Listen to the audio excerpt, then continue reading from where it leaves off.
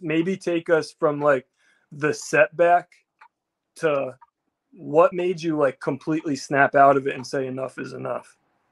Okay, so yeah, coming home, you're full of life, you're full of energy, and you're full of all this prospect, right? But then slowly but surely you realize it's not gonna happen like you planned. And the problem about being institutionalized is you have to have everything planned.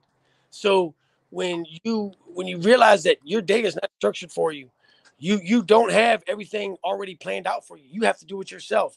You are an infant, bro.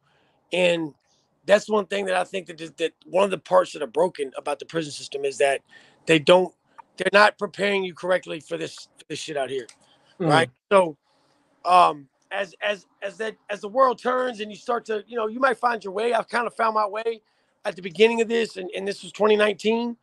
I'd been home about 6, 7 months, and we decided to make the channel, cool, and it started blowing up real fast.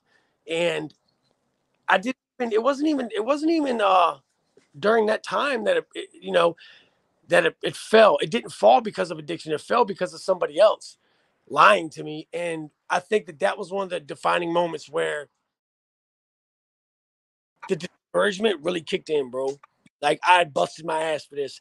I earned this, bro. And honestly, I felt like I deserved better, bro. And I felt like, dude, why, bro? Why?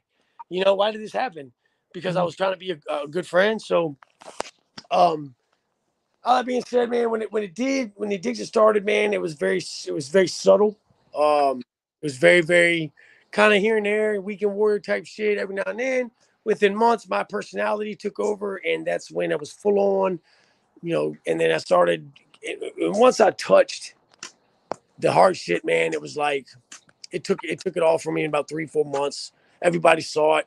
Everybody saw the decline. Everybody saw the. Now, what made me like click, I think, and even now, like I've clicked, but I'm still like, you know what I mean?